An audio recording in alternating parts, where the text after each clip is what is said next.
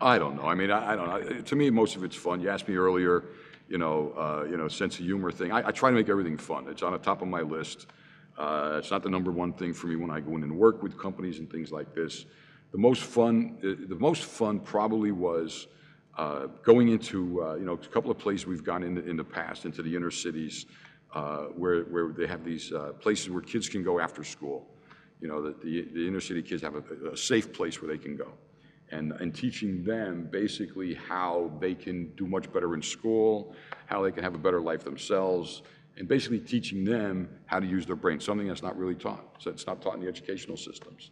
Those things to me are really a lot of fun.